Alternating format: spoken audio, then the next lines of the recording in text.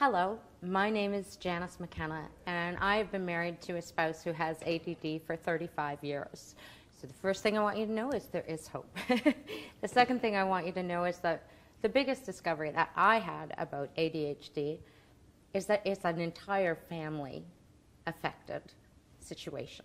So it's really important for spouses and children to educate ourselves as much as possible, because what I realized was that he didn't want to be that way. He didn't want to forget everything that he was supposed to do, and he certainly didn't want me to be on a first-name basis with the lady at MasterCard because he'd lost it so often.